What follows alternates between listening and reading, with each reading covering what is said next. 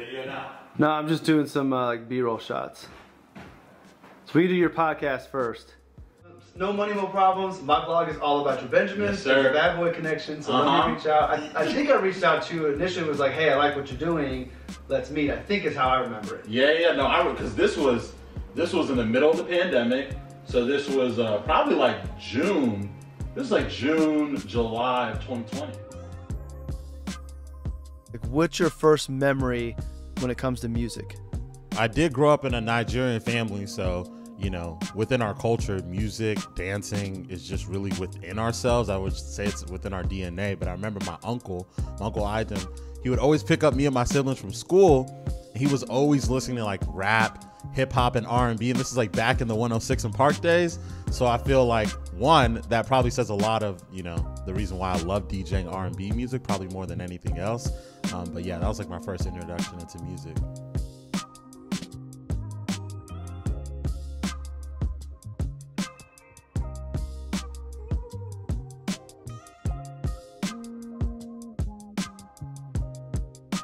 And when did that introduction turn into a love of music, maybe? And like, when did you start DJing, or what was your first kind of like bringing music into your life beyond just listening to it?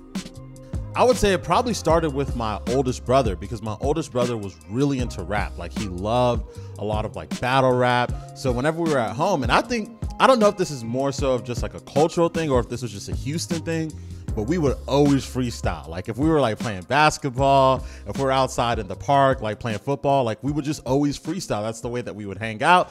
Check me out, yeah, I might blow, yeah, I might go.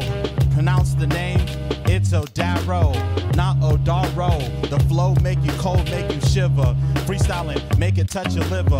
Man, I'm rapping sicker than the other dude. Man, I've been rapping since the other dudes. Back in the lunchroom in middle school, beating on the and like any other dude, like, you don't want to be bad in front of your friends. So something that I worked on, like, I'll try to get better at rapping. So really in 5th grade, I remember I started rapping with friends, and that transitioned to middle school. And then I remember my oldest brother telling me, he was like, hey, when you go to high school, you got to chill out with that rapping stuff.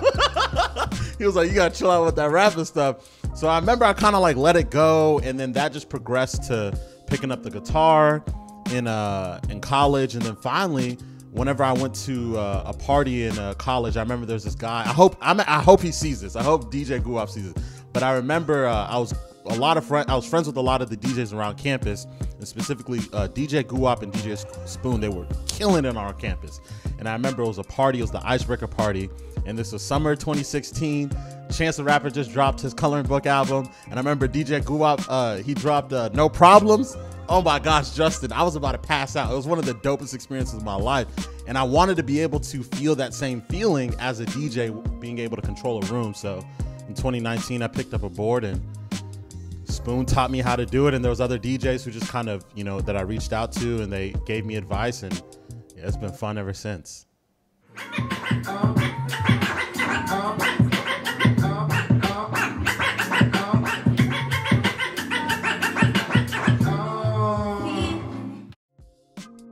What's that feeling like when you're controlling the crowd? I think the best way I can explain it, like, there have been times where I've been DJing. There have been times that I've been DJing, and I'm gonna use a basketball term to help like this make sense. You know, like whenever you see that thing in great basketball players' eyes, like Jordan, like in the 4th quarter, you just see he just knows that there's nothing that's gonna stop him. Like, he's gonna have his way. And there's been times where I've been DJing and I've just hit some mixes, and I feel like I'm in control of these people's lives. So it's just like, it's this floating experience almost. So I would say it's almost euphoric. Like, I live, or I genuinely like hope for that experience all the time, because it's so fun, like being able to put something together and you see that expression on people's faces, or whenever you hit the mix that they weren't expecting, they're like, oh, like, I just love it. Yeah, it's a floating experience, I guess you can say.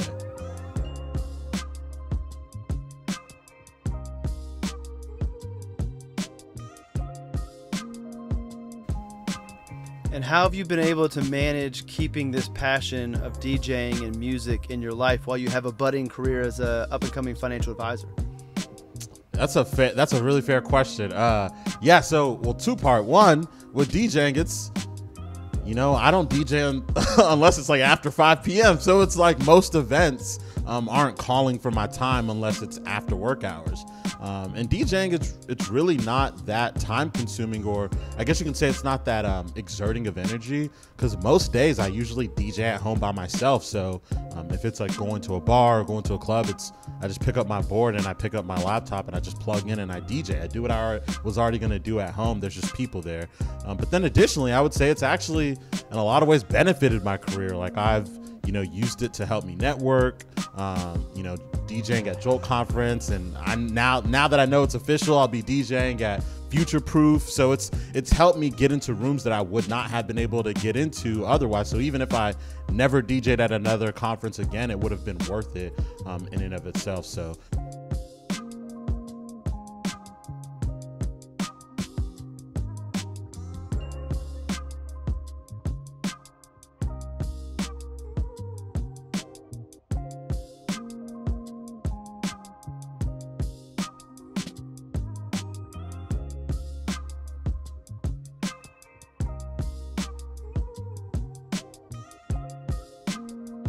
if you could have your way, pick your number of income that you need to make. You could only do it through one form. You could be a financial advisor and make the income that you need for your generational wealth, or you could only be a DJ and make the same number. Which one are you picking? Oh, Justin, that's so hard. I would still say I would love to be an advisor. The only reason why I say that is because I told the guy who taught me how to DJ, I said, even if I never DJ'd another day in public, I would be okay, because I genuinely love DJing by myself. Like, so even if I didn't, and I don't like being a financial advisor just by myself. So if I had to choose, I would say, just because I know that I enjoy DJing in and of itself, like if there were not people around and if I didn't get paid for it, but being an advisor, I feel like I can see myself doing that at 45 and 50 with children as a comparison to DJing. So.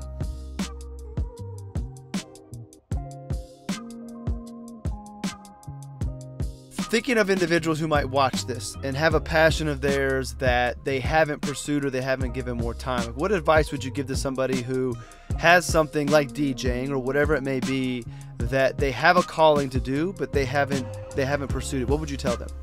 Ooh, man, a few things. One, I would say have fair expectations, because a lot of people that have, like, you know, I feel like it's easy whenever you start dabbling into things, like you just want to get to that moment where, you know, you're the next, I don't know, like the next DJ Guwap or the next DJ Spoon or the next DJ Daro, like, you know, but it's like that takes time and it took a lot of effort to get there. So it's like, enjoy the process is probably all that I'm getting at. And then second, I think you already pointed to this, but it's like, make sure that it's a passion, because as I said, like if DJing were a job to me, or if DJing were a task to me, I would have stopped a long time ago.